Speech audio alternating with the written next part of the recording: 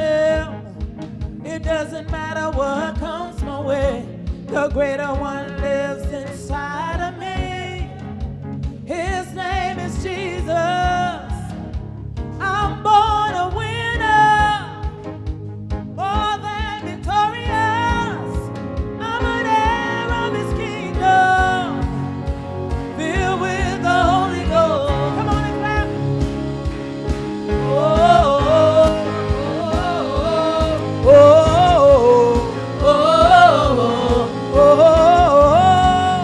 Come on, sing it with me. I'm gonna dance and praise him. It doesn't matter what comes my way. The greater one lives inside of me. His name is Jesus. I'm born a winner. I'm born a winner. More than victorious. More than victorious. I'm an heir of his kingdom. Filled with the Holy Ghost. Filled with the Holy Ghost.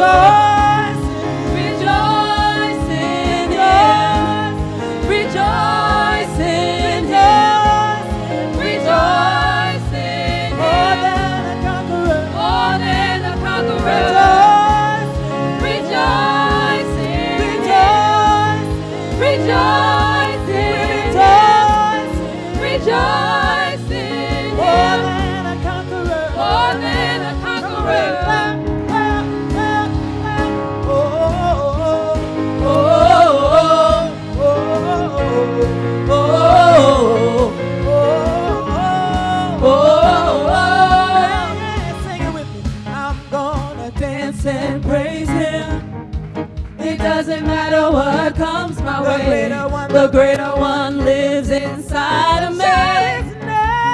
His name is Jesus. I'm born a winner. I'm born a winner. More than victorious. More than victorious.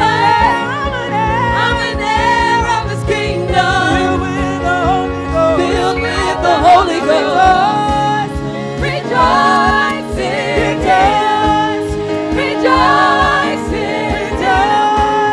Rejoicing, more than a conqueror, more than a conqueror.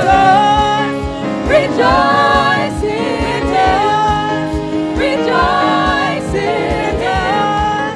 rejoicing, more than a conqueror, more than a conqueror, more than a conqueror, more than a conqueror, more than a conqueror, more than a conqueror, more than a conqueror, more than a conqueror.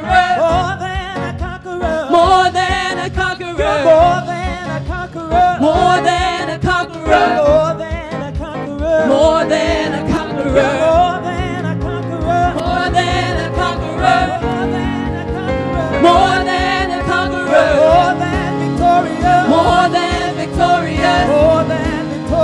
more than victorious, more than victorious, more than victorious, more than victorious.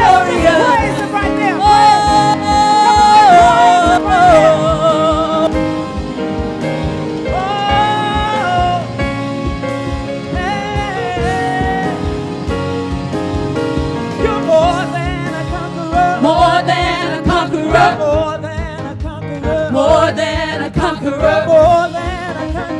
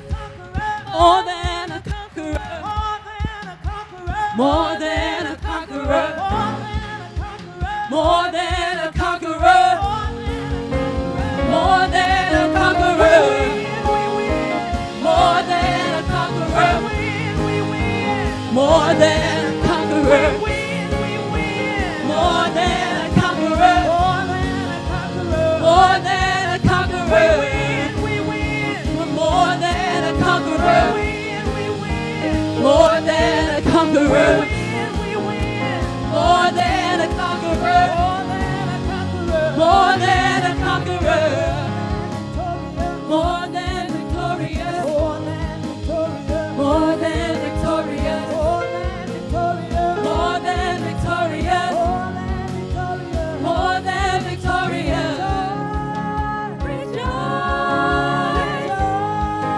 rejoice, rejoice, more than a conqueror, rejoice, rejoice, rejoice, more than a conqueror.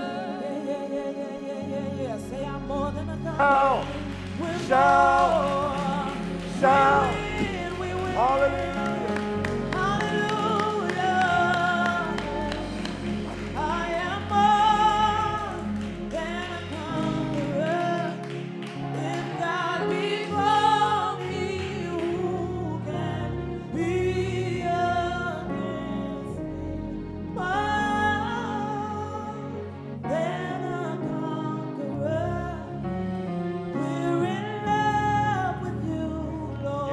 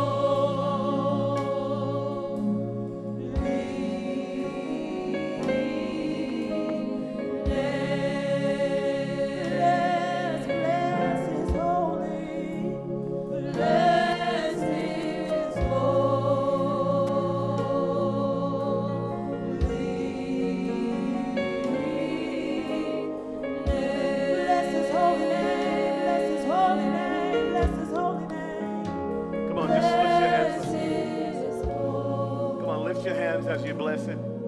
Just bless you. Lift your hands. We're going to bless the Lord with everything that's inside of us this morning. And come on, I just want you to open up your mouths and bless Him and glorify Him. Yeah. All over the room, all over the room, all over the room. Yeah. Oh, bless His name. Yes, God. Now, I want you to open up your mouth and give God the best praise that you can give Him. Come on. Open your mouth and bless Him. Open your mouth and magnify Him. Open your mouth and exalt Him. Open your mouth and praise Him. Yeah, yeah. If I had 10,000 tongues, I couldn't praise Him enough. Hallelujah. Yeah, come on. Father, we honor you today, and we glorify you and bless you, declaring that you're sovereign, declaring that you're holy, declaring that you're righteous, declaring that you do everything well. We come into your presence, God, to know you better. We come into your presence to experience you. We come into your presence to know you, God, as our King and as our leader and as our Savior. We are humbled, God, that you would allow us to glorify you, that you would allow us to be instruments in your hands to bless and exalt your kingdom. Kingdom of God come, and will of God be done in the hearts and the lives and the minds and the spirit and the very will of your people. You are our King, and there is no other. That's a good place to clap right there. I said, you are our King, and there is no other. Oh, come on, that's a good place to clap right there. You are our King, and there is no other. You are our God, and there is no other. You are our Savior, and there is no other. You are our King, and there is no other. I will bless the Lord at all times. His praise shall continually be in my mouth. Somebody bless the Lord. Even in your home, bless Him. Even in your home, magnify Him. Even in your home, exalt Him. Even where you are, give the Lord the glory and the honor and the praise. Hallelujah. Sovereign God. You're such a sovereign God. You're a sovereign God. Sovereign God. And you rule and you reign. Rule and you reign. You're a sovereign God. You're a sovereign God. Rule and you reign. Rule and you reign. You're a sovereign God. You're a sovereign God. And you rule and you reign. And you rule and you reign. Just lift your hands up and say, God, rule in me. Yeah, God, rule in me. My thinking, my seeing, my living, my doing. God, reign in me. Every thought I have, let it be from you. Every way I see, let it be your perspective. You're my God. I am your child, the sheep of your pasture. Be glorified and be exalted. I give my life over now.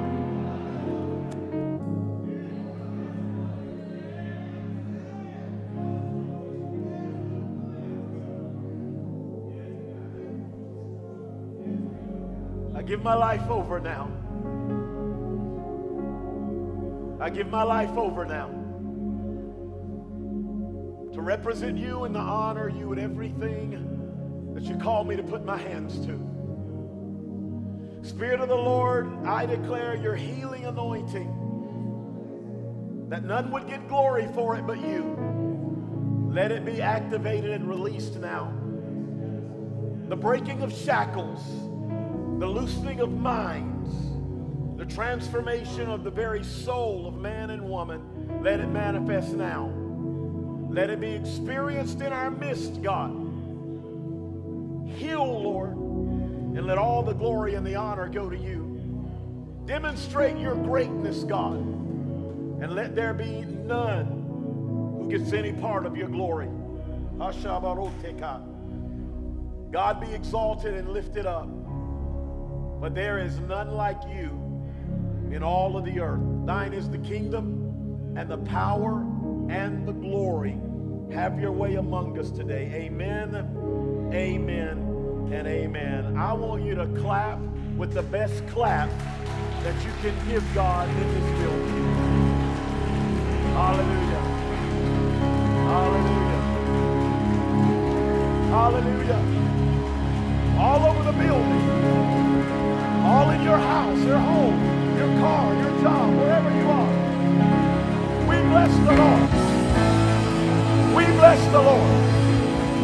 We bless the Lord. We will bless the Lord at all times, and his praise will continually be in our mouth. In Jesus' name, somebody shout. Hallelujah. Thank you, God. Woo. My God, my God. You may be seated in the presence of the Lord.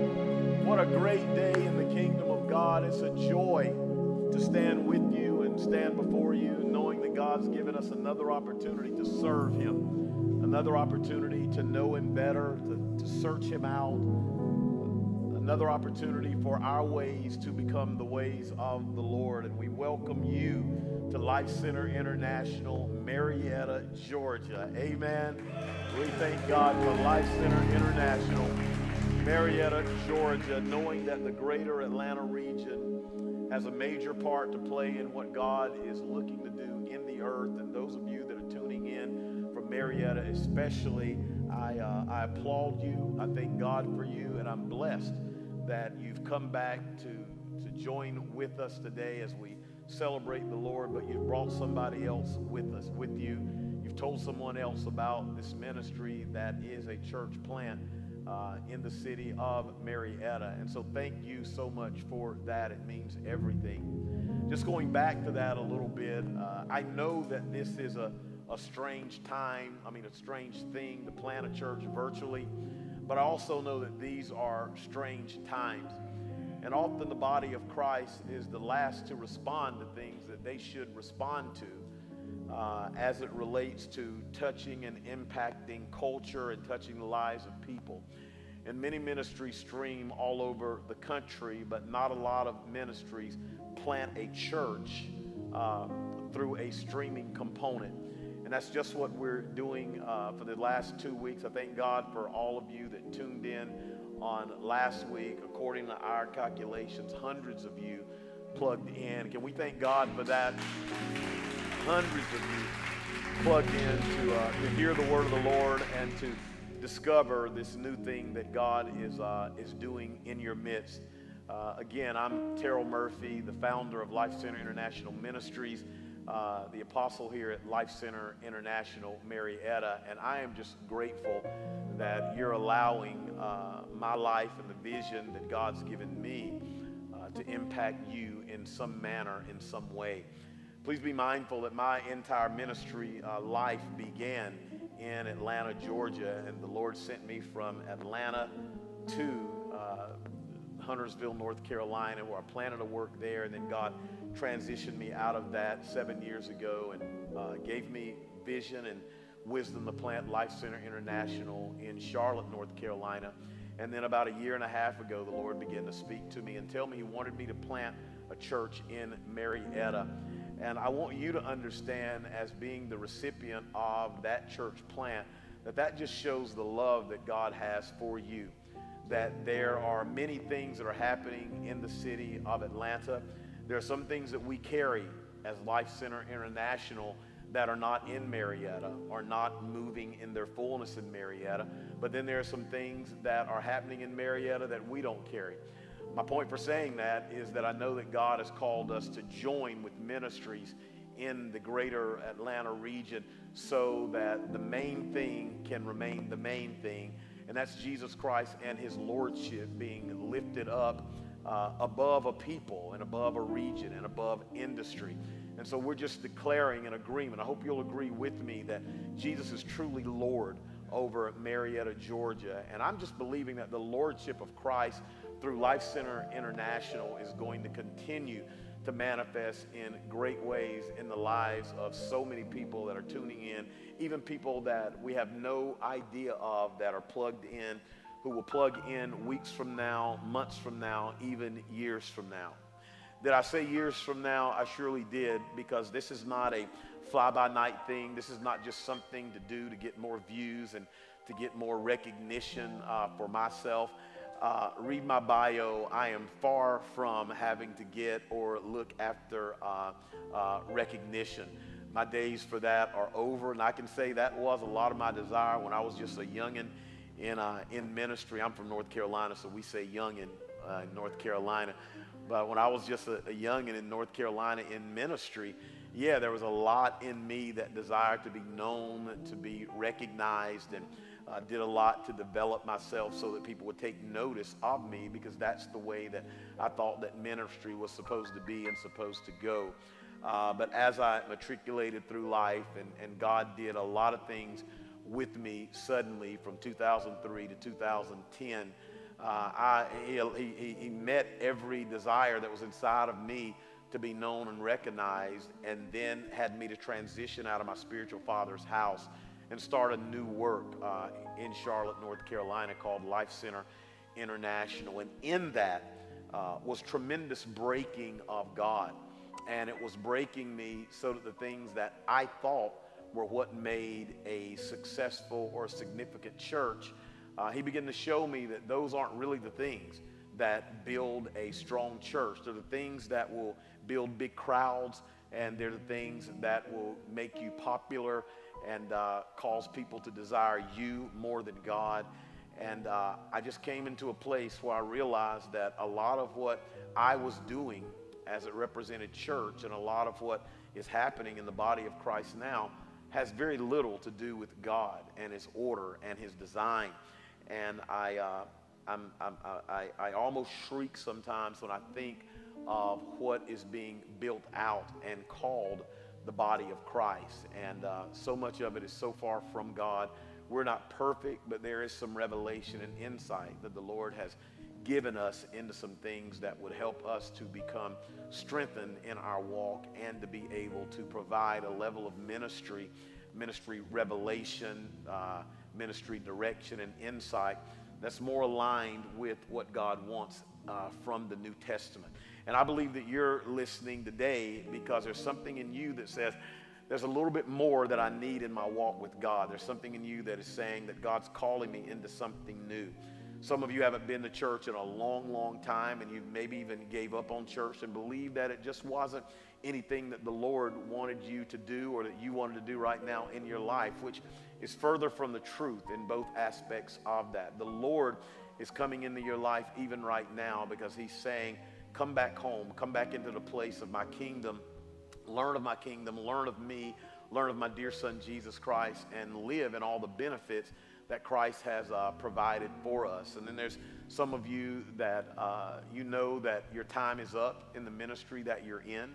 And that's one reason why we've come to Marietta, Georgia as well, is that there are many people who know their time is up in ministry, and they're familiar with all the ministries in Charlotte, and in Marietta, and just don't really know if there's anywhere else to go, or in Atlanta. And I believe that the Lord has joined us together, that you would be able to hear the sound of the Lord that is coming out of this ministry, and see exactly how God wants that to be built out in your life.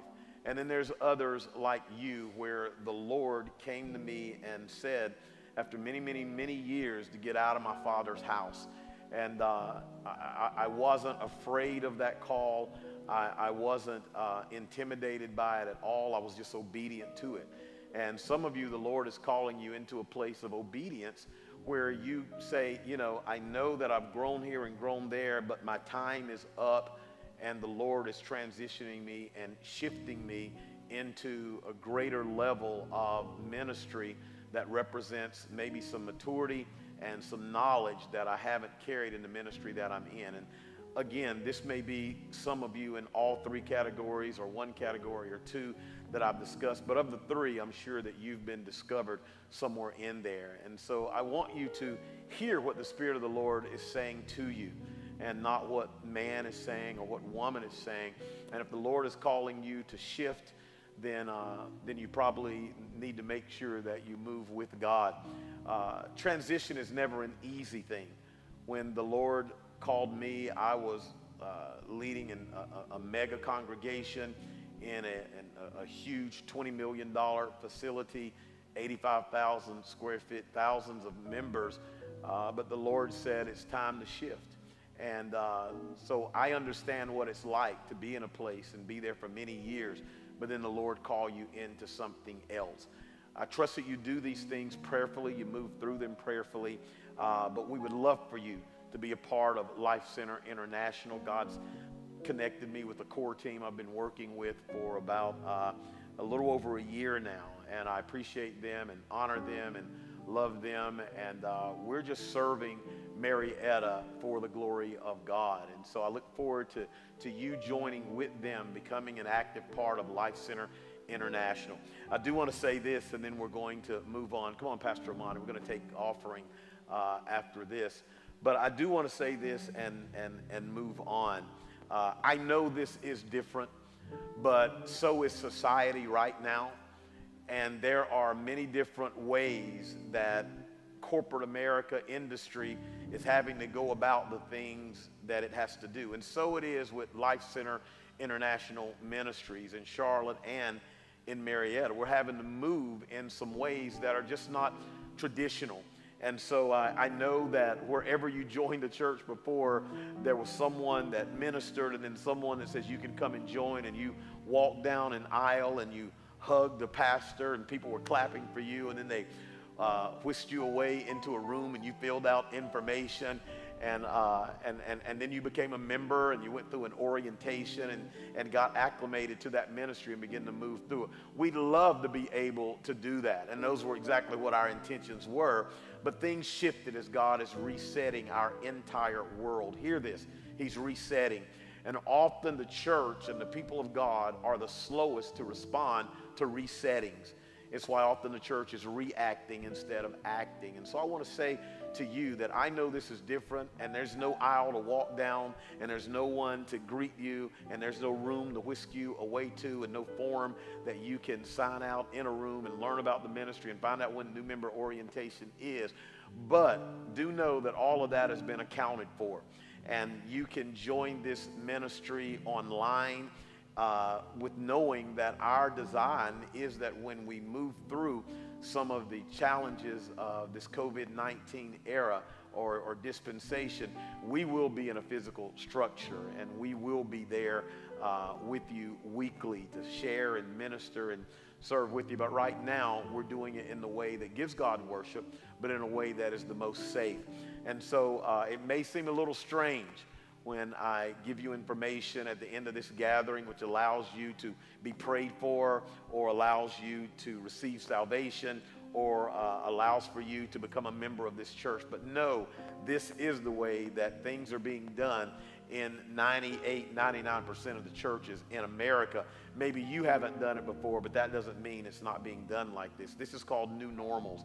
And I just want to move you away from any thinking in your mind that's blocking you, because hundreds of you tuned in last week, but there was not a move of God for new membership, salvation, and prayer, because you're trying to figure this thing out. Well, I'm telling you, it's not going away for a long time, but we would love for you to be plugged in even now, because your membership is covered. If you don't have a church home, you need to be in a church. You need to have a place where you can be prayed for. You need to be in a place where you can grow in the things of God. And that's just what we will tap you into and plug you into at Life Center International, our ministries, but Life Center International Marietta. So I just wanted to put those things out to you, some things that I know you're thinking about and wondering, but and don't be concerned, because some of your friends may say, you joined an online church. You know, tell them, well, you still checking on that online dating service, aren't you? You trying to find a lover through digitally. I'm just finding a church digitally. You know, we got to put these things in perspective and quit assigning things to the church that are unfair. This is a new way and a new thing that God is doing. And he says, will you not know it? And I don't want any of you to miss the new thing God is doing because this seems a little different. Every move of God that gets ushered into a region or ushered into a dispensation of time is a little different than the last one, because God continues to evolve and reveal himself line upon line and precept upon precept. And because there's not a building, don't think that there's not the body of Christ. And I'm going to talk to you about that a little bit later today. Let's receive Pastor Amani as he comes and shares with you. It's time to give.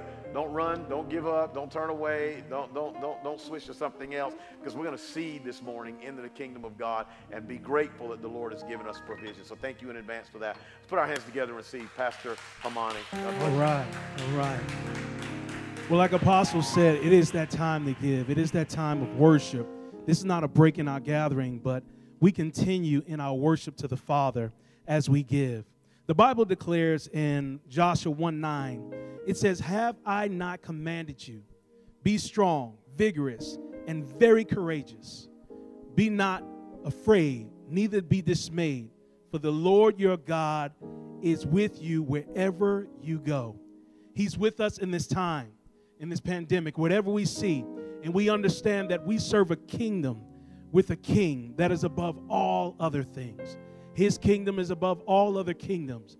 And whatever is trying to dictate to you to hold back from the Lord, we're not going to do that, because we understand that there are principles of the kingdom that if we give, it's to be given back to us. But he also provides for us because he's a great father, and he sees and attends to every one of our needs.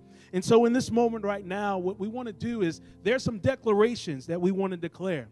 We understand that the word of God is truth. And as we declare these declarations, he hears them and he assigns angelic hosts to move on our behalf, to manifest his will in the earth. And so together, what I would love for you to do, wherever you're streaming, and I know those who are right here with us, we're going to say these declarations with uplifted voices. You have to know that we are in the year of the mouth. And as we speak these truths into the atmosphere, God assigns power and angelic hosts to move on our behalf. And so as we declare it, you have to believe it, and you got to adhere to it, and you have to know that God has already moved on your behalf. Remember, he's already commanded you to be strong and vigorous and very courageous. And he says, listen, I'll be with you. So what I want you to do, I don't want you to give just yet, but we're going to declare these declarations. And we're going to speak them with authority, with power, with the dominion that God has given us, knowing that he's already moving on our behalf. And then together as a unified people, we're going to give. Amen? So with uplifted voices, wherever you are right there, and I don't want you to be bashful as you are streaming in your home. I need you to say this very loud, even so that your neighbor may be able to hear it. But say it with declarative anointing. All right? Here we go. Jesus is Lord over the earth. The earth with all its fullness belongs to God. As joint heirs with Jesus, I claim the wealth of this earth, spiritually and financially, for it belongs to Jesus. I delight myself in the word of the Lord. Therefore, I am blessed. My giving releases true spiritual riches that lead to my maturity in the ways of the kingdom of God. Financially, wealth and riches shall be in my house, and my righteousness endures forever. For I delight myself in the Lord and his ways. I remember the Lord my God, for it is he that gives me power to get wealth. With me are spiritual and financial riches, and honor, enduring wealth, supernatural edification, and prosperity. I declare, I seek first the kingdom of God. Therefore, everything I need shall be added to me. In Jesus' name we declare these declarations. Amen. Now I encourage you to go to Life Center Marietta, press the Give Online button, and let's give together. Let's receive the worship team. Amen.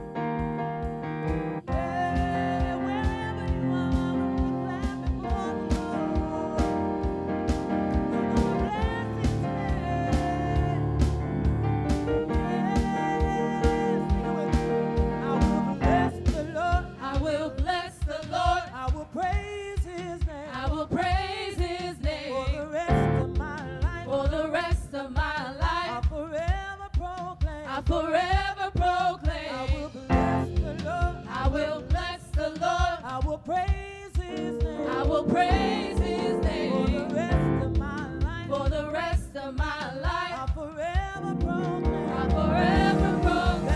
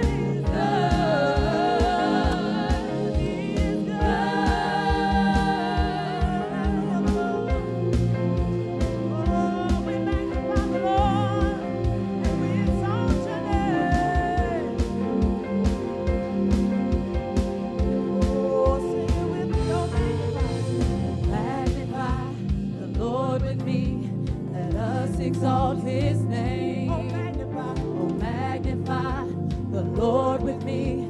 Let us exalt His name. Oh, magnify the Lord with me. Let us exalt His name. Oh, magnify the Lord with me. Let us exalt His name. For who is like the Lord and King? His glory and His reign.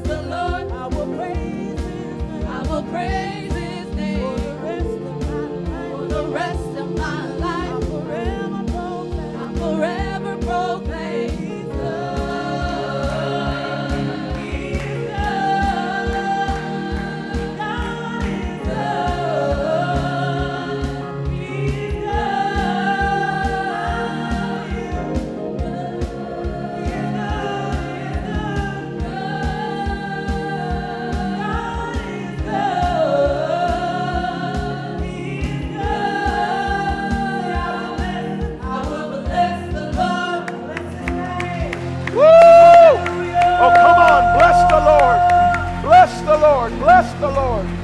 Hallelujah. Woo! What an awesome God we serve. Man, what an awesome God we serve. Thank you, son. Turn in your Bibles to Daniel, the 7th chapter. Daniel 7. Just going to share with you this morning from what I believe the Lord is calling me to share with you and speak into your spirit, into your heart this morning. You still got time to reach out to someone and tell them that, hey, Life Center International in Marietta, brand new church plant is on right now.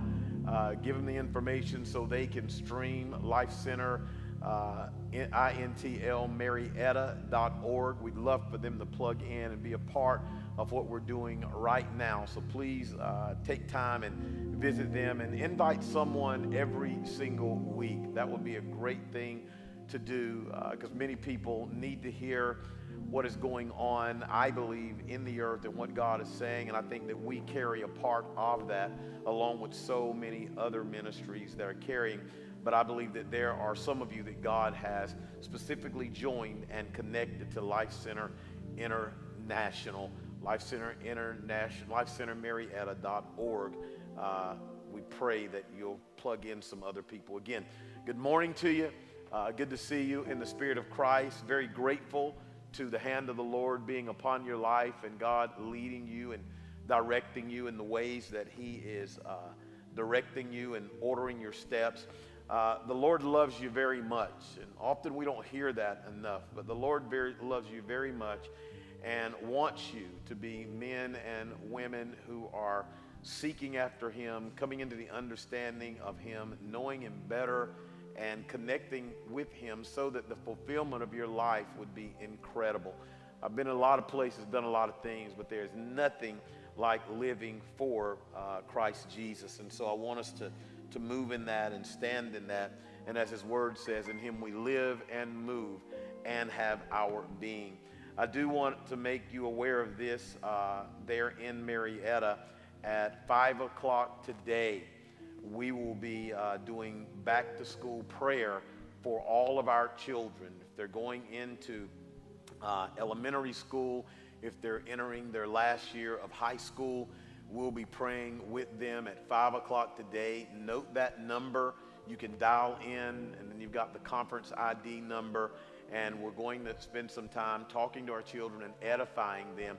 But we want them at peace. We want them covered. We want them moving greatly in advancement this educational year. That's going to be very challenging the way things are looking right now in this COVID-19 period that we're in. But it doesn't mean that our children can't succeed, and it doesn't mean that our children can't be great students. We want that. But we also know that the fervent and effectual prayer of the righteous avail much. So at 5 o'clock today, and you can bring anyone on that you know. I mean, if you're an auntie and you've got 7 or 8 nieces and nephews, get them all on. If you're a mom and you know other families who have children, get them on the line. And we're going to pray for those children today. I'm believing that hundreds of young people are going to be on that line, and it's going to impact their lives tremendously. So at 5 o'clock today, this Sunday, August 16th, we're going to seed great prayer in our children and believe for great and awesome transformation. We don't believe in waiting until our children become older to carry the kingdom. We believe in them carrying the kingdom and being instruments of transformation in their schools right now. So going to make sure that we're doing that. Where did I say turn? Daniel 7. Daniel 7 is where I want to start today. There are, you can go through a lot of the streaming mediums, and you can find a lot of different messages to people in the body of Christ. And I appreciate all that is being said. But one thing that we try and do in Life Center International Marietta is build people to be able to move through the circumstance and situations of life. There used to be a commercial long ago, an insurance commercial that says life comes at you fast. And it does come at you very, very fast. And this COVID-19 happening, this societal unrest, the financial challenges that many are in, and occupational and entrepreneurial challenges that we're in, all of the different 7 mountains, pillars, and all that they're facing. No one really told us about that and that it was coming. And what we've done is we found ourselves in a place where all of a sudden we're having to change. But often change is looked at by the things that we do externally versus the things that happen internally inside of us. To be able to navigate through this season we're in, external change is not enough. There's got to be internal change.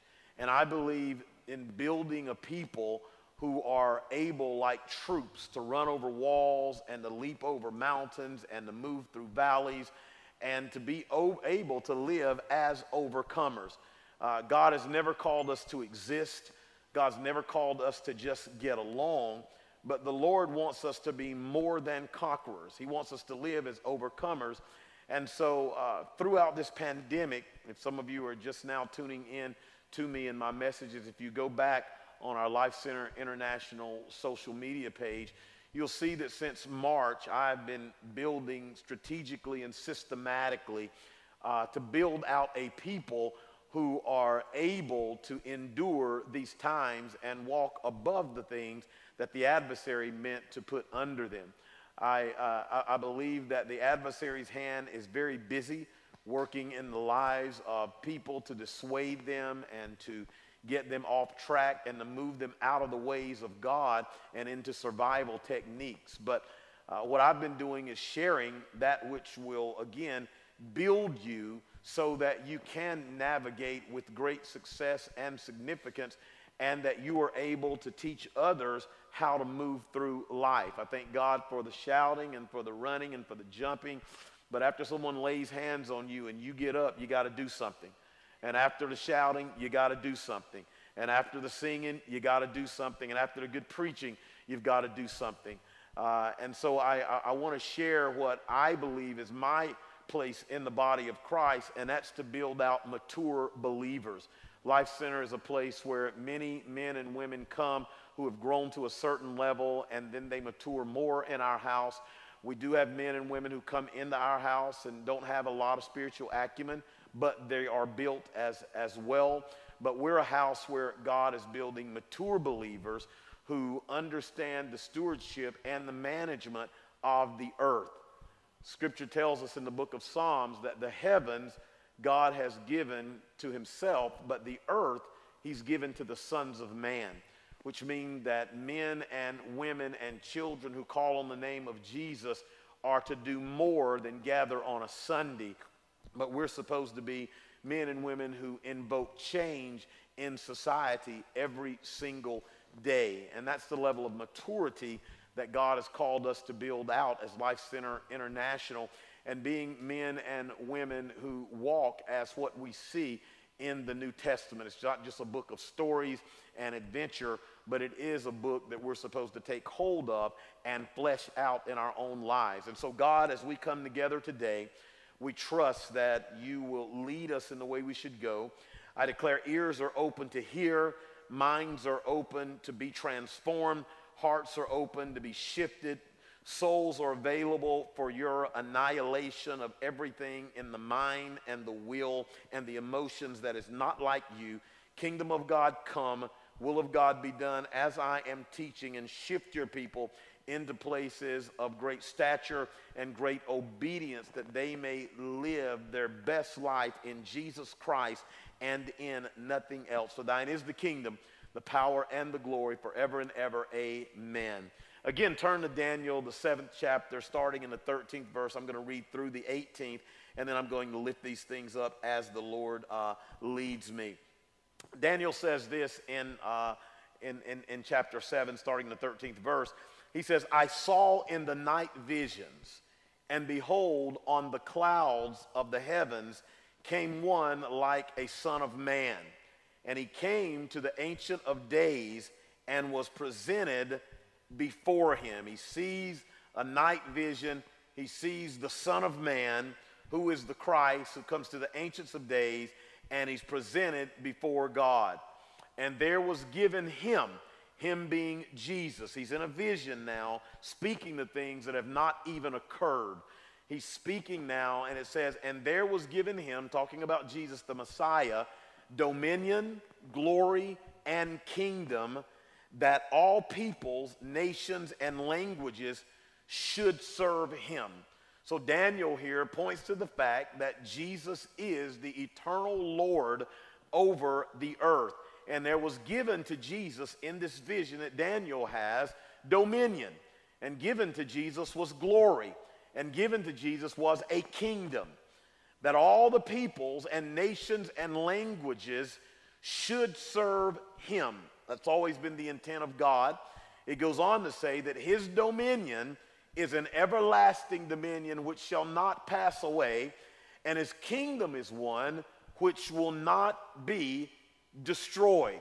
This is the strength of the kingdom of God. This is the place that God gives it, and God is allowing us to see how incredibly powerful his kingdom is by the fact that this is an everlasting dominion. The kingdom of God is an everlasting dominion, and that's why as believers we are to live out in this kingdom, because if we've confessed with our mouth the Lord Jesus, believed in our heart God's raised us from the dead, and participated with God, yes, in that means our salvation, and in our salvation is this everlasting dominion that shall not pass away, and his kingdom is one which shall not be destroyed. The kingdom of God is not a kingdom that has come for a time and then leaves. It's not a kingdom that can be beat down or annihilated or done away with. No, this kingdom is a kingdom that shall not be destroyed, which says a lot for the people who are in that kingdom, because those who live in that kingdom are under the umbrella of that kingdom, and it keeps them as well. Daniel goes on to say, as for me, Daniel, my spirit was grieved and anxious within me, and the visions of my head alarmed me, and they agitated me. He says, this is what I did next. I came near to one of those who stood there, and I asked him the truth of all this. That Daniel finds someone standing there in his vision. He says, well, what does all this mean? And Daniel says, the person told him, said, he told me and made known to me the interpretation of these things. And he shares with him that these four great beasts that Daniel was looking at in his vision, needing an interpretation of. And if you read from the beginning of Daniel 7, you'll see all of this that is laid out before we get to verse 13, where I begin. And I would encourage you to read the entire chapter. It says, these four great beasts, which you'll see in the other verses, are four kings who shall rise out of the earth. But the saints of God, of the Most High God, shall receive the kingdom and possess the kingdom forever, even forever and ever. This is incredible when you look at this from the mindset of God. It says in verse 17 that there's these four great beasts that shall come up out of the earth, but then there's a but. Here's a place where a big but is not a bad thing in any sense of the word. It says, but the saints of the Most High God shall receive the kingdom. So regardless of what is going on in culture then and in society now, the saints of the Most High are to receive the kingdom of God. And as we receive the kingdom of God, we have it forever, even forever and ever. It is what we should bring into our possession. The journey in God that we've all embarked in has as its core the kingdom of God. This cannot be overstated. It cannot be overspoken. This is the key to life, and life in its fullness is living out from the kingdom of God. Having the kingdom of God inside of us is a sure thing that brings victory and accomplishment and allows us to be men and women who move as overcomers. But this kingdom that is the core of everything that we believe as born-again believers, the kingdom is the rule of an eternal, sovereign God over all the universe. As well, the kingdom is the everlasting realm, meaning it is what exists now and will exist forever. So the kingdom is not just for now, but the kingdom of God will exist forever. Somebody say forever. But also regarding the kingdom, in it, God is sovereign. Say God is sovereign. Say God is sovereign. So in the kingdom of God, God is sovereign, which means that God runs stuff. Everything is about God. Everything's centered in God. According to him, he's the one who matters the most, and God has not changed his mind yet. God still believes that this thing is all about him. He still believes that he is God and God alone, and there's not another thing named that is greater than him. And he calls himself sovereign, meaning I'm in control of everything. And what happens, I allow it, and what shuts down, I did it. I am God who agrees with myself about everything that I'm going to do, even bringing your life into the earth in the time that you're in now. God agreed with himself that this would be the dispensation that I would put you in, and it also says that in his sovereignty, he's appointed Jesus Christ to rule. Somebody shout forever. Yeah, he's appointed Jesus to be the ruler of the kingdom of God forever. So Matthew 4 reveals Jesus as the carrier of the message of the kingdom. He comes into the region saying the kingdom of heaven is at hand, or interpreted by some people, it's near. It was at hand, it was near. Why was it at hand? Why was it near when he came in? Because Jesus is the kingdom of God. There are a lot of people that don't want to talk about the kingdom of God, that don't believe it's something that exists, don't believe it's something that is already here. But what we must understand is that the kingdom is, and the kingdom was, and the kingdom for shall ever be. The kingdom has already come, and the kingdom is coming. So it's dimensional in its explanation and in its revealing. But the kingdom of God is at hand because Jesus is at hand. And then according to Matthew 6:13, it says of Jesus, who is God, that thine is the kingdom. It says, and not only are you the kingdom, Jesus, but you're the ultimate power and you're the glory in the universe forever. So what do we have to do? I believe that in the body of Christ, we have jumped over this theology. Now, what we've got to understand is that God does not have the culture on hold just to have it on hold. I believe the culture is on hold so the body of Christ can catch up. Let me say that over here. I believe the body of Christ is on hold. I mean, the things are on hold in society so the body of Christ can awaken and say, here's our opportunity to get into the place that God would have us to be as this sovereign, eternal kingdom that he's put in place. I believe this is what God is up to. And many people are upset. I can't go to church. I can't get back into church. I'll be glad when the church opens up. And I think that that is because of a lot of poor theology that has not helped us to realize who we really are. I don't have to wait for the church to open up. I just do what the church would do if it was open.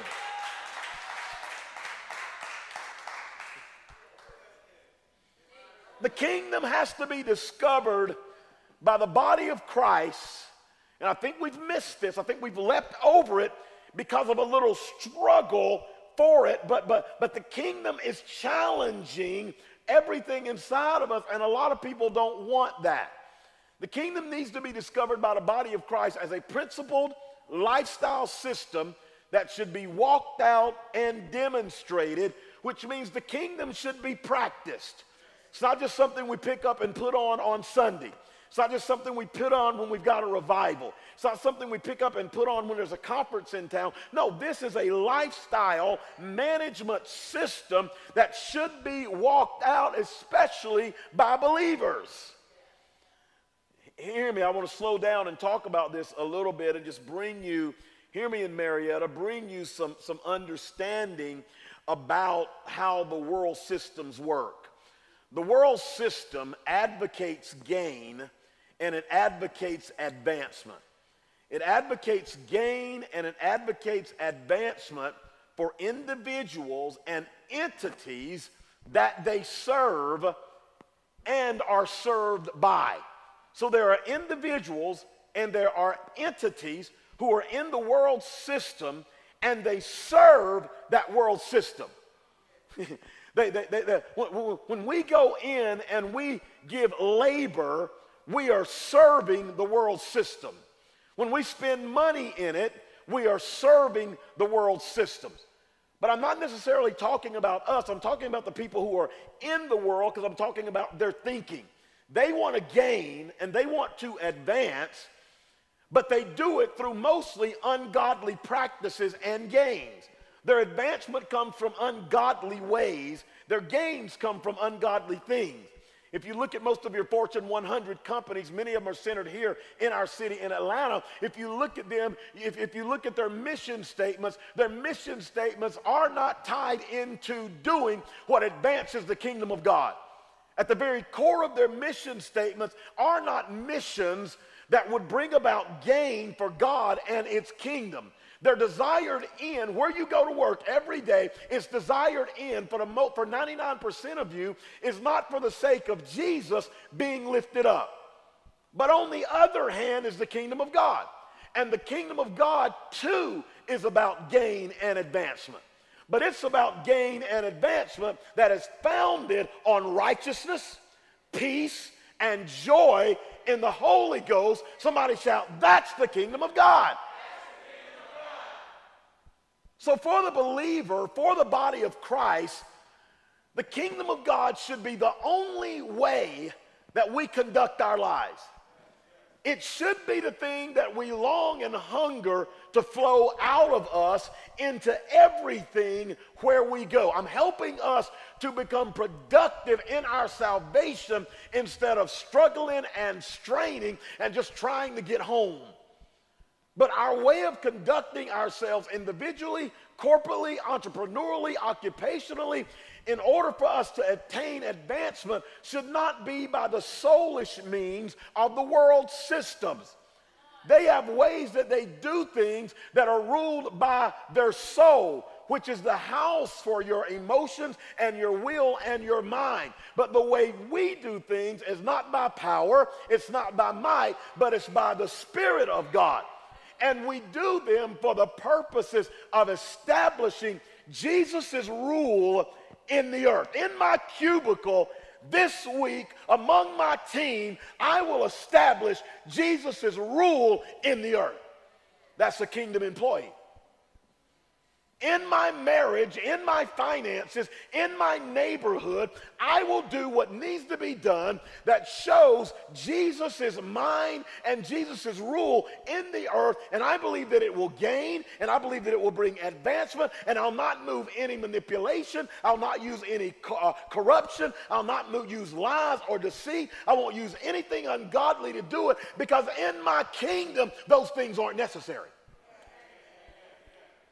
When people see the kingdom of God through those who carry its nature and its character and its power and its servitude, when people see that, you know what? It should draw them in. What is the church doing that it's not drawing people in to the point that people become disciples? Not drawing them in so they've got a church to put on their resume. Not drawing them in so they can just say, yeah, I go to church every Sunday morning. No, I'm talking about drawing people in because they see this lifestyle management system that we follow, that it makes them just want to be a part of it, and they follow us like they followed Jesus just to see what he was going to do next. And what would life be like in him? The teacher is watching us and they're waiting for something. They don't know exactly what they're waiting on, but they know that there's more that should be coming out of the church than is coming out of the church. That's why as soon as they have a hardship, they want to turn to the church.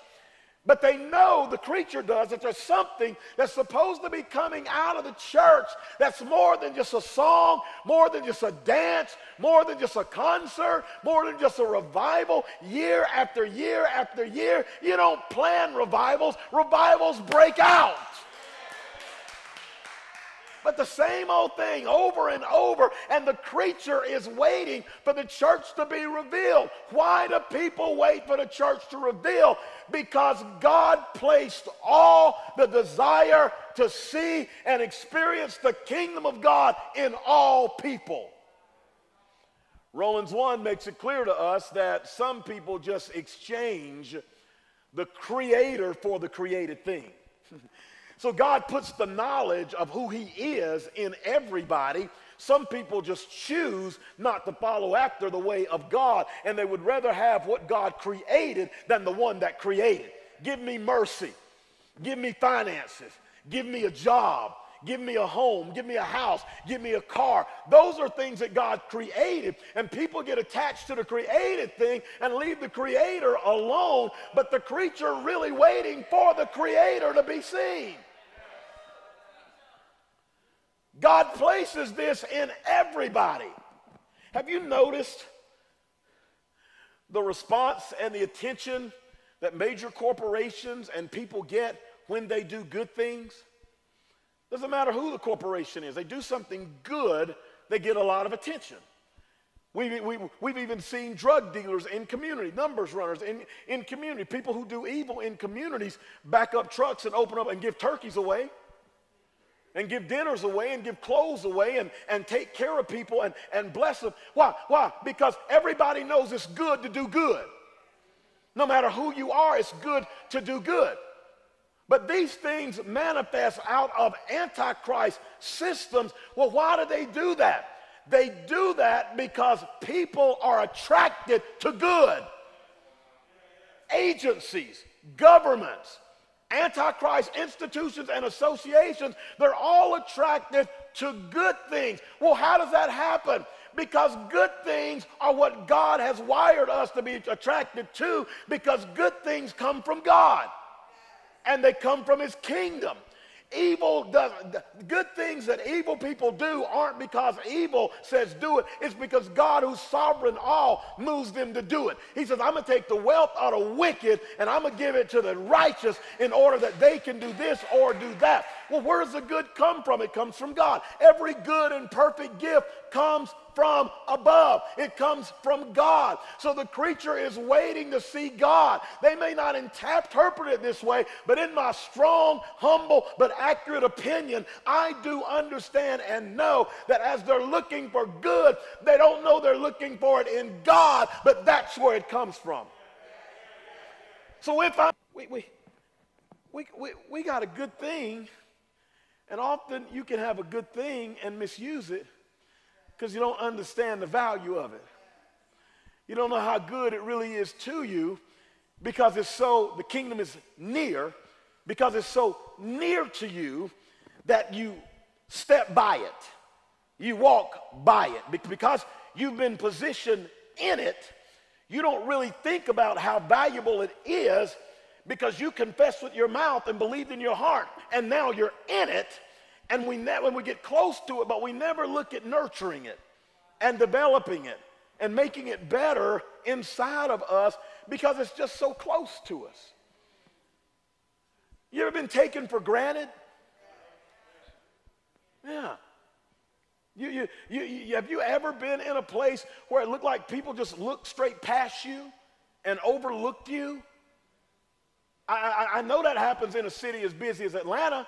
I know it happens in an area that is industrious as Atlanta is, where everybody's trying to make a name for themselves and getting up and going, and people doing it, and people just walk over you and walk past you and don't even recognize what you bring to the table. Well, the kingdom of God says, where are my people? And does the church really want the kingdom, or does the church want its content? I'm getting nosy and personal now. Does the church really want the kingdom of God, or does it want religious forms? Does it want robes and organs? Does it want good shouting and dancing? Does it want religious systematic ways of doing things? Or does the church want the kingdom? Does it want forms of godliness, but does it want true godliness? The kingdom of God is being waited for in earnest expectation by people who want to see what the kingdom really looks like. Daniel moves into a place where he has revelation of the kingdom of God. My prayer is that you're getting greater revelation of the kingdom of God. Father, let it be released. Let it be activated. Let it be stirred. Let it begin to transform us. Let it begin to awaken us. Let it begin to shift us and realign us. Let it transform us and make us new. Let it change our appetites and our desires. Let it change our thirst and our hunger. Open the eyes of our understanding and let us begin to see what the kingdom is really like. I think that's where God wants his church to be. He said in Matthew 6:33, seek it first, seek it first. Let it be the first thing that comes to your mind when you have a matter and a situation is the kingdom of God. Daniel gets a revelation of the kingdom of God. Prophesy, I've got a revelation of the kingdom of God. To be more specific, it happens, turn to Daniel 7, verse 9, it happens in the courtroom of heaven. This is where we see this happening. I hope you don't have to go anywhere because I got somewhere God needs to take you.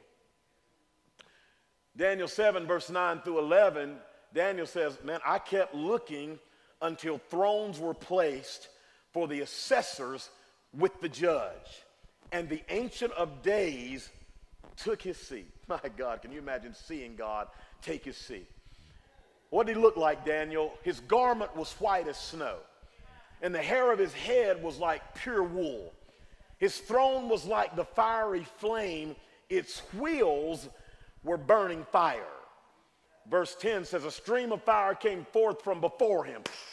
1,000 thousands ministered to him. That's why I'm saying, if you don't learn how to worship down here, you're going to have a problem in heaven. Because you will be worshiping him. I don't want to lift my hands. You might not be getting in. I don't want to bow. I don't want to lay prostrate. No, you better learn how to worship here, because in heaven you will minister to him.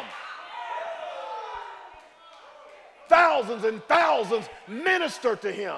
And 10,000 rose up and stood before him. There is no lackadaisicalness in heaven. There is no casuality in heaven. We're serving a sovereign, formal God. And in his presence, we arise, for he is King of the universe. My God, he is. 1,000 thousands ministered to him, and 10,000 times 10,000 rose up and stood before him. The judge was seated, though. The court was in session, and the books were open. Verse 11 says, Daniel looked then because of the sound of the great words which the horn was speaking. That's why musicians on instruments can prophesy. It says the horn was speaking. Didn't say a man or a woman was speaking. It said the instrument was speaking. Let me stay in my lane. He says, I watched until the beast was slain, and its body destroyed and given over to be burned with fire. Somebody shout, the devil's going to hell. Verse 12 says, Daniel's seeing all this even before it happens, and as for the rest of the beast, their power of dominion, principalities, powers, rules of darkness, spiritual wickedness in high places, demons and imps, as for the rest of these beasts, their power of dominion was taken away. Yet their lives were prolonged, for the duration of their lives was fixed for a season and a time. Hear me, let me give you context. Daniel 7 is a prophecy that spans the conflicts that happened between the first coming and the second coming of Jesus. The first coming of Jesus we see in Matthew 4. In the book of Revelations, we see the second coming of Jesus. This is why it's important to get into the spirit. Daniel got up in the spirit and saw all the way from Daniel into Revelation. I prophesy to you that in your intimacy with God, the Lord is going to begin to reveal to you things you've never seen before, ways you never thought you could walk before, imaginations and revelations that will give you advancement for the kingdom of God, which will bring great fruit into your life. The Lord will open your eyes that you may see and carry out the will of the Lord. And the Lord says, and it shall be fruitful. Give the Lord a praise.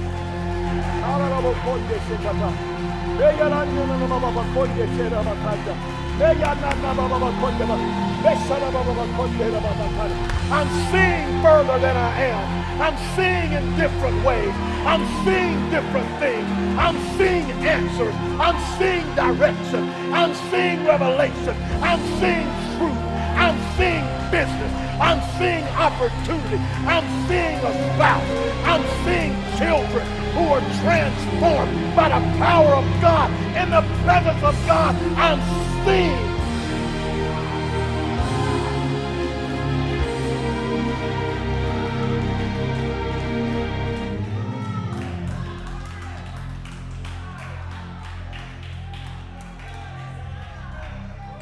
wants you in a place where you can see. Daniel put the kingdom first, and God opened his eyes. You got major decisions to make, but you can't see. It's because your eyes have been blind by making decisions according to the way of the world. But now God wants you to align yourself with the kingdom. And when you align, your eyes will open.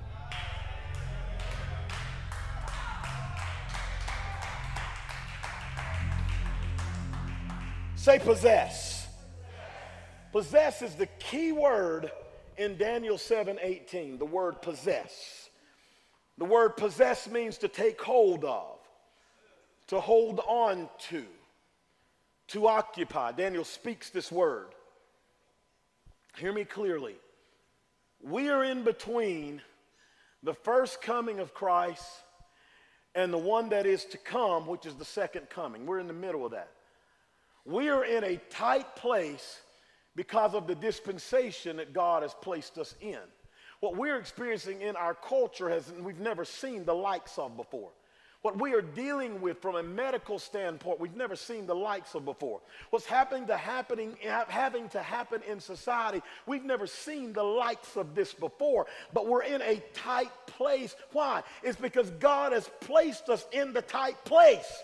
But if he's put me in the tight place, he's given me grace in the place to overcome. He tells Paul, my grace is sufficient. There may be a layoff. There may be the firing of people. There may be the realigning of corporations. But yea, though you walk through the valley of the shadow of death, my grace is sufficient. Our assignment as believers is to take hold of and hold on to the kingdom. You hear people talking about, man, I'm about to lose my mind. Man, I'm about to freak out. I don't know what's going on, man. I don't know what's happening. No. You can't get in that. Why? Because your assignment is to hold on to the kingdom no matter how doubtful people are speaking. Your place is to hold on to the kingdom regardless of how confused and overwhelmed that people become. You're supposed to hold on to the kingdom of God. Hold on to the word of God, the principles of God, the communication of God, the precepts of God. You're supposed to hold on to what the book writes about. That's what we hold on. We have not been the first people that have faced tough times. The entire New Testament church was under hardship and difficulties and persecution all their life, but they hung on to the kingdom. Why do people fall apart in our culture? Because they're holding on to stuff that has no power. They're holding on to reputation. They're holding on to a house, holding on to a car, holding on to a mindset, holding on to an attitude, holding on to a behavioral system, but not holding on to the kingdom of God. Hear me in Georgia. You've got to hold on to the kingdom of God. The Lord shook the earth last Sunday all the way from Charlotte to Georgia, and he was saying in the shaking, hold on to the kingdom.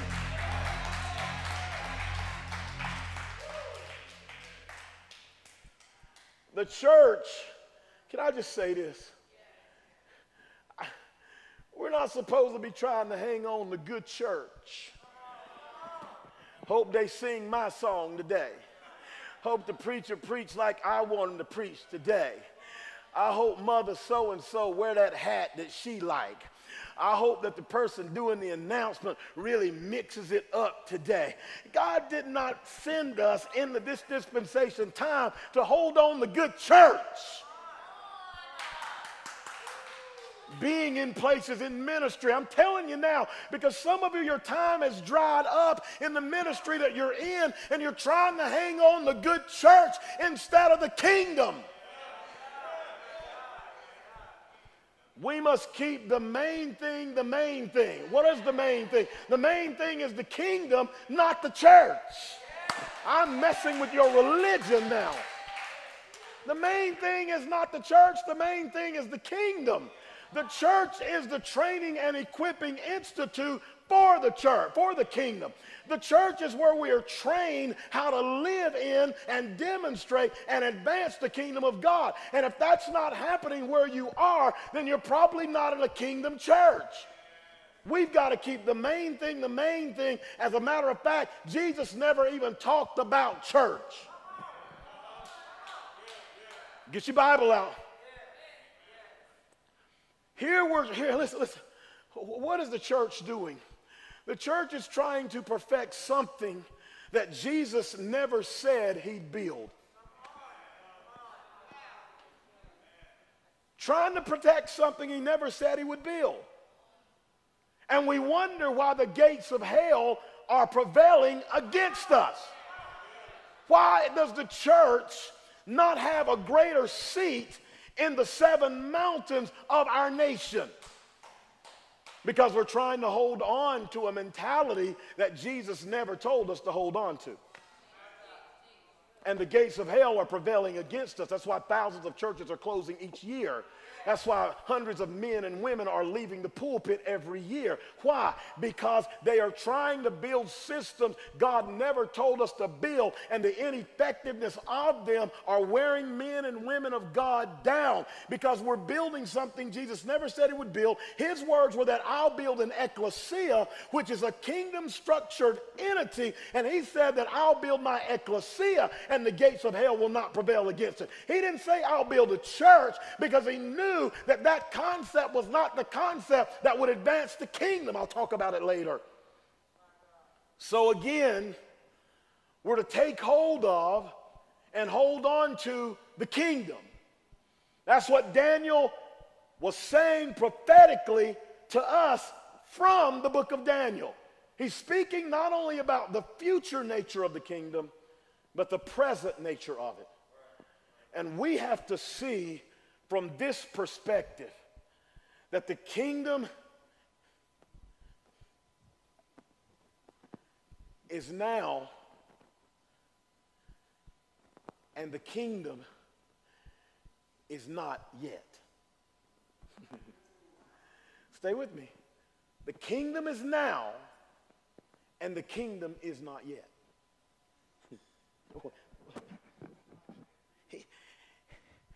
He's my little man. He's just 1 month old right now. Even though he is a man, I see it in the spirit, he's not a man yet. You follow me? The kingdom is now, and the kingdom is not yet. Daniel talked about what would be because it wasn't yet. We are in what is, but what will also be that hasn't manifested yet in its fullness. I'm living now in the kingdom to get into a greater measure of the kingdom. And Daniel 7:18 says, and in this, as you live as a saint of the Most High God, you shall receive the kingdom. Look at somebody and say, but what you going to do with it? See, I think that's the question God's asking the church, even in Atlanta, even in Marietta, what you going to do with the kingdom? You shall receive it, he says, and possess the kingdom forever and forever and ever. And it's time for the saints of the Most High God to learn how to possess the kingdom. Every good, come on D, every good and perfect gift comes from the kingdom of God. Your coworkers, your family might not want to admit that. Unbelievers might not want to admit that. But the only thing that comes from the kingdom of God is good stuff. You want good business? It's in the kingdom of God. You want good visions? It's in the kingdom of God. You want good strategies? Business owner, entrepreneurial, franchise developer. You want greater logistics in your organization. They're in the kingdom of God. You want to live better married. It's in the kingdom. It's not in coming to church. It's in the kingdom. It's not in just waving my hand. It's in the kingdom. It's in a lifestyle system that is in the Bible that God has given us that routes every other system in the world. It's all in the kingdom, which means it's all in Him, because thine is the kingdom, and He is the power, and He is the glory. And it wasn't for just when your mama lived. It's forever. And it ain't in just a time that you will live and your children won't experience. No, it's forever.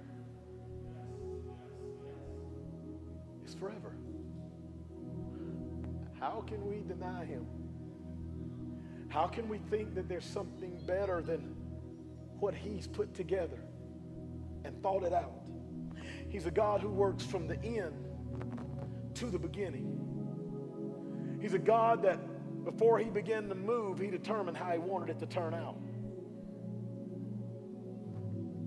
He's a God that put all of us through the sacrifice of His dear Son Jesus into the mountain of God, into His kingdom. And He shall reign forever and ever. It's not just a song. It's a fact. Satan won't rule forever. Drugs and alcohol won't rule forever. Civil unrest won't rule forever. Riots and protests won't rule forever. Unemployment won't rule forever. But His kingdom rules forever. And His kingdom rules when these things are happening. I make decisions in my life according to the kingdom of God.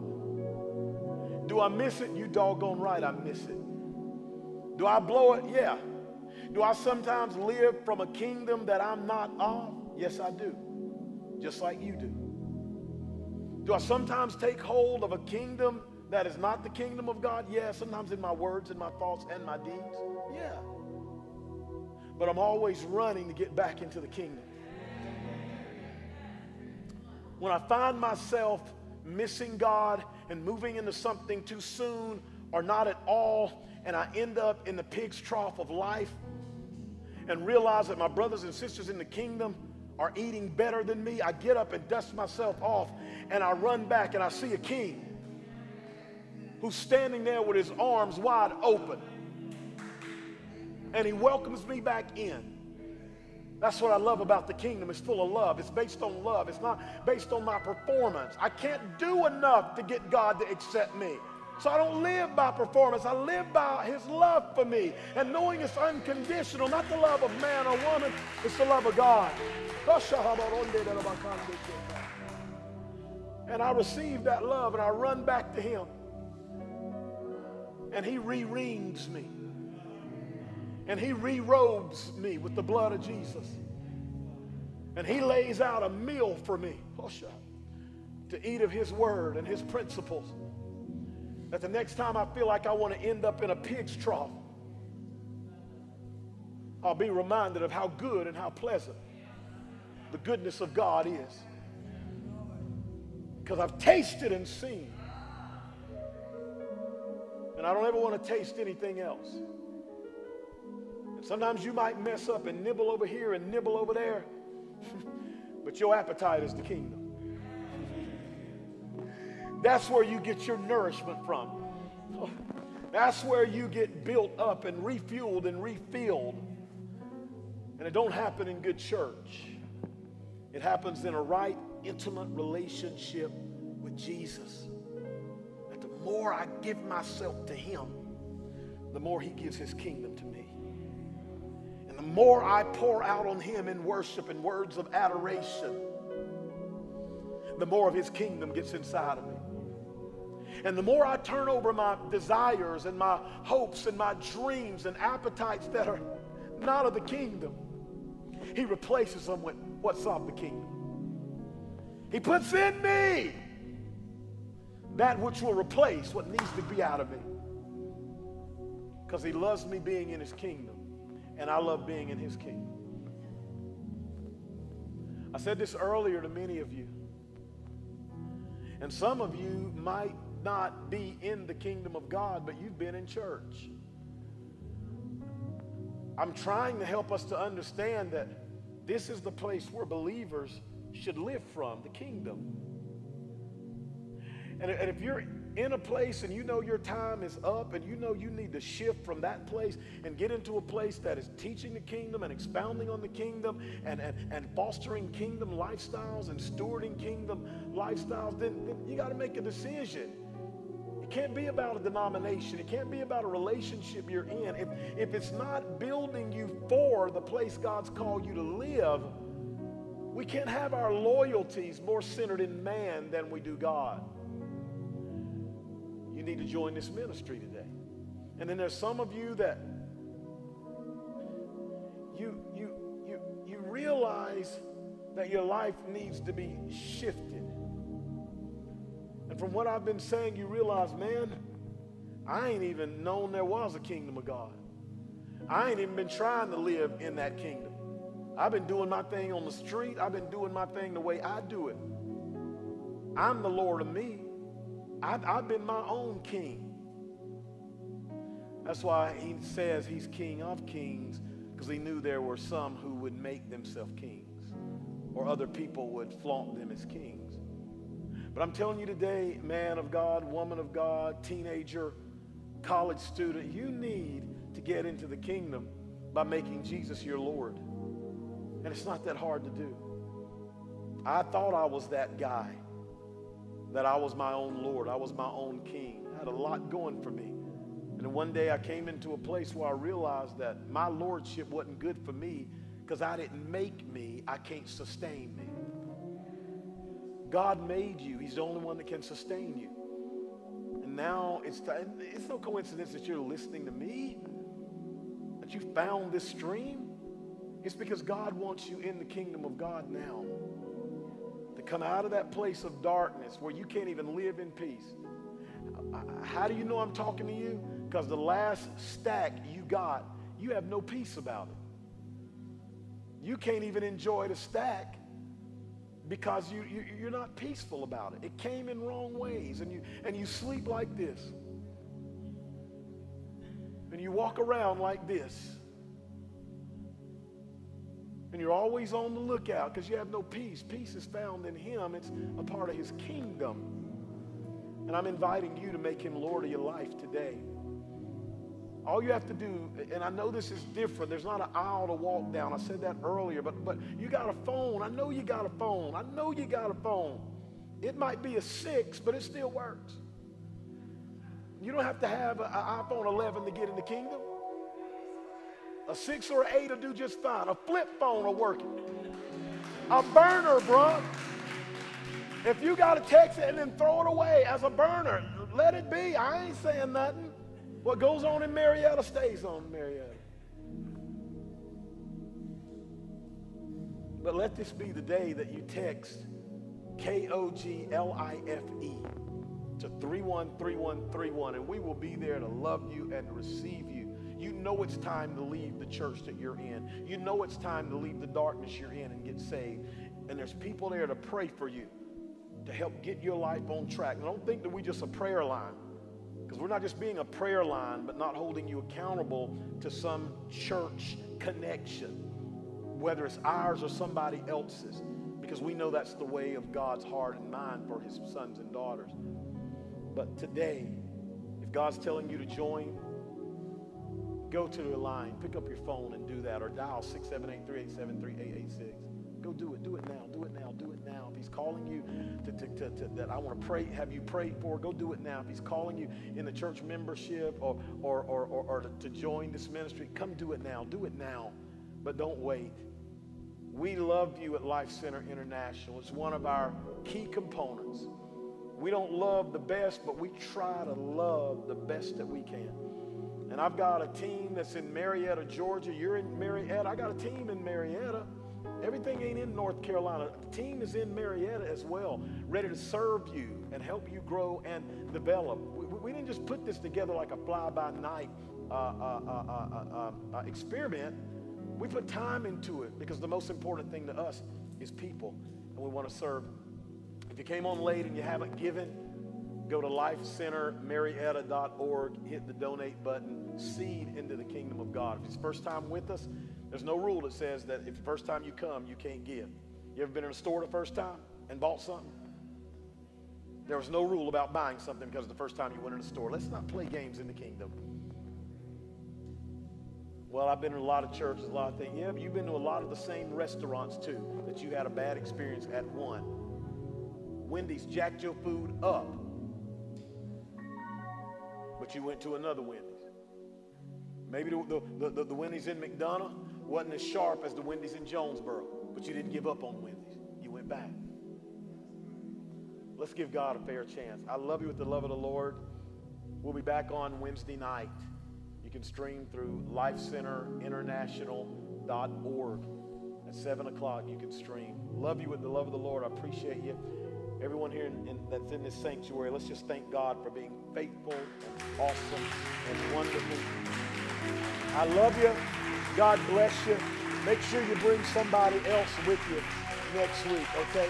God bless you. It's Apostle Terrell, Life Center International, Marietta.